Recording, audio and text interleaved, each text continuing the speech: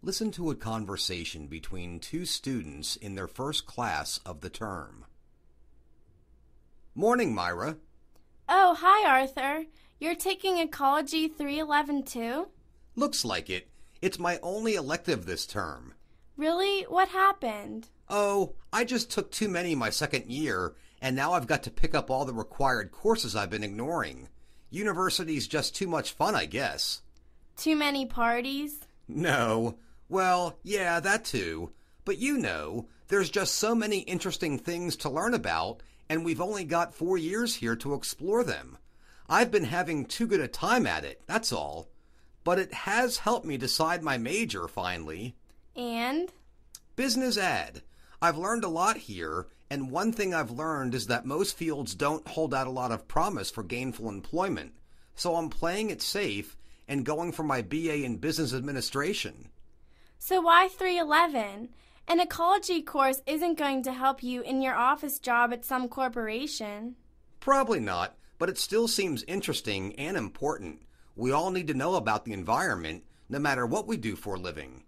Yeah, you're right. And maybe you will be able to use it. Maybe you'll end up working for a green company or something. Could be. There's more and more of those every day. And thank goodness. Poor old Earth. Is that why you're taking this? Well, it's not an elective for me. I need 311 for my BS program. We need several cross-field courses to broaden our understanding, and this is one of them. Actually, though, I'm looking forward to this course. Nature's influence on man, man's influence on nature. Sounds like a really useful topic, doesn't it? And Dr. Forsythe is supposed to be a very engaging lecturer. Well, his website is a gas, at least. He's got a hilarious little eco game on it. Shoot the wolves and see how many deer reproduce and eat all the grass. I suppose that would teach fifth graders about the balance of nature.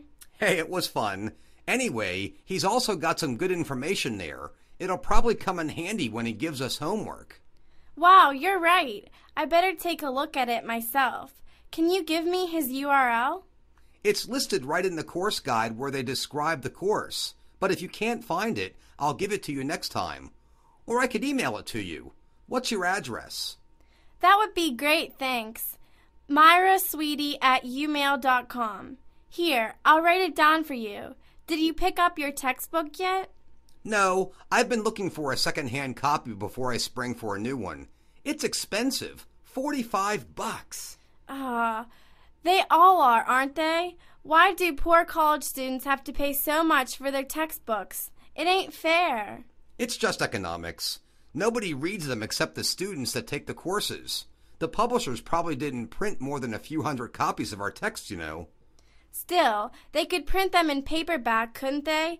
That would save us some money. And on newsprint, sure. Some students do keep them, though, for reference after they graduate, if they're working in that field. In that case, they need to be durable.